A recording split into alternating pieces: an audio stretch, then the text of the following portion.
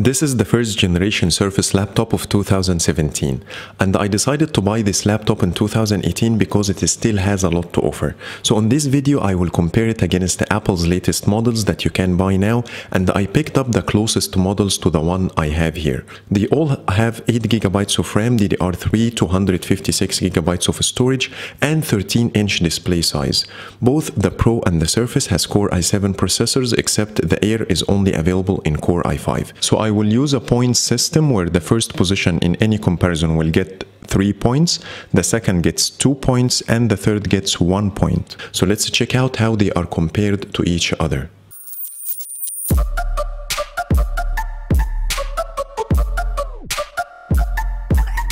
The Surface design is very similar to Apple's laptops. They share the same clean design that only shows the company logo at the top.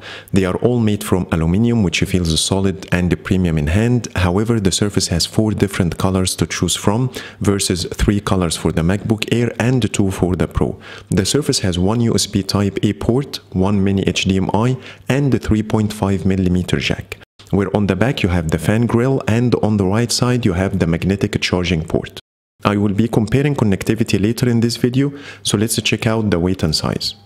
The Core i5 variant weighs 1.25 kg, where the Core i7 weighs 1.28, which is barely noticeable.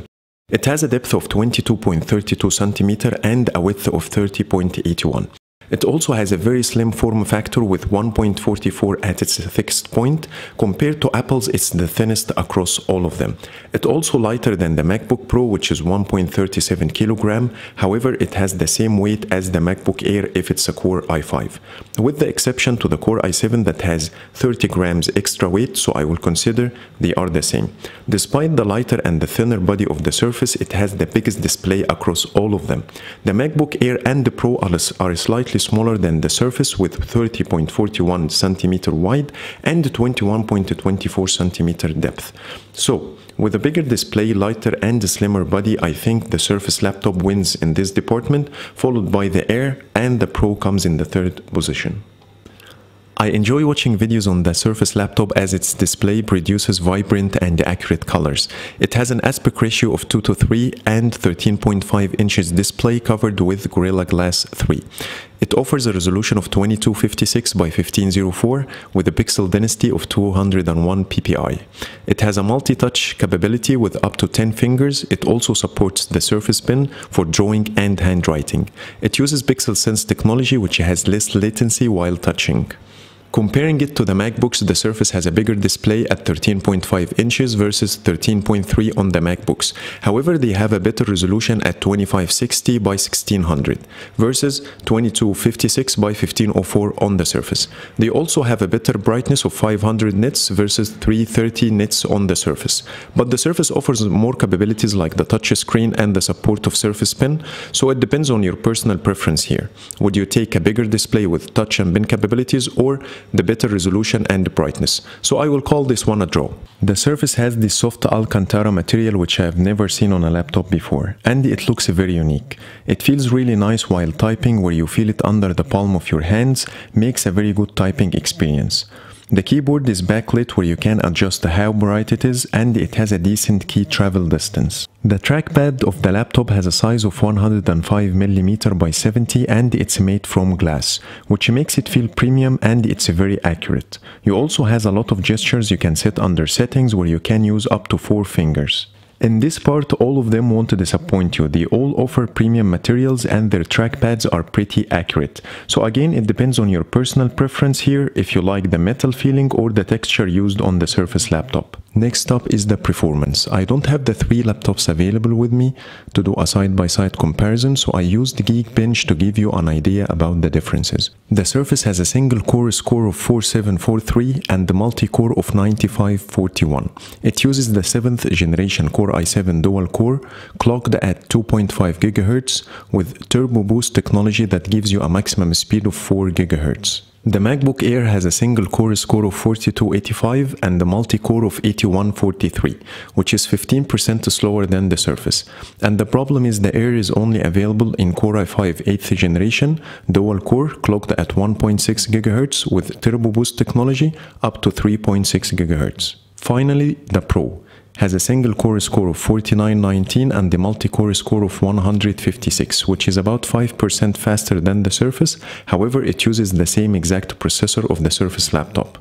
So in this part, the Pro comes in first with a very small margin, followed by the Surface and the Air in the third position.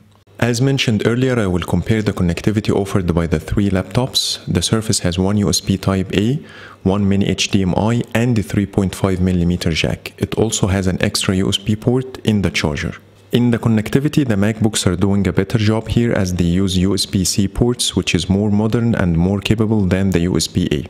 Anything else is almost identical, so the MacBooks comes first and the Surface comes in the second position. In this part, I will compare the extra things that improves your experience while using the laptop. To unlock the Surface, you just need to look at it, as it uses Windows Hello feature where the laptop uses the camera and an infrared sensor to detect your face, and it works really fast. If you wonder about the dark areas, it works the same way as it does in good lighting. It also uses a magnetic charging port, which saves your laptop from potential drops if accidentally pulled the charging wire. Microsoft offers some cool accessories for its Surface line, like the Surface mouse I have here, which I can make it completely flat if not in use. And it works perfectly well with laptop sleeves as it stays flat with no bumps. The laptop also works with the Surface Pen and the Surface Dial. Comparing that to the MacBooks, the Surface uses face recognition where the Air uses Touch ID, and the Pro model I'm comparing here doesn't offer any of these. But you still can get the Touch ID if you upgrade it to the Pro with the Touch Bar, which is $300 extra. The Surface is the only one that has magnetic charging port, which is used to be in older MacBooks, but not anymore. And I'm not sure why Apple decided to take this cool feature off. Finally, the accessories. The Surface has 3 cool accessories versus only the Magic Mouse on the MacBooks and some dongles. So the Surface wins this comparison by far, in my opinion, so please let me know what do you think in the comments. And the battery. The Surface has a 45.2 watt-hour battery where Microsoft claims to give you 14.5 hours of video playback, where the Air has a 50.3 watt-hour battery where Apple claims 13 hours of video playback, and the MacBook Pro has a 54.5 watt-hour battery and it gives you 10 hours of video playback. So I was thinking, which one matters, the watt hours or the actual experience you get? So for me, I don't care how much watt-hour battery I have, but at the end, how much time my battery will last is the most important. So the Surface comes first, followed by the Air, and the Pro comes in the third position. So let's wrap up the whole comparison and see which one is the best. For the weight and size, the Surface took the first position with 3 points, and the Air comes in second with 2 points, and the Pro in third with 1 point. In the display comparison, it was a draw between all of them, as each display excels in its own way, so it depends on your personal preference here.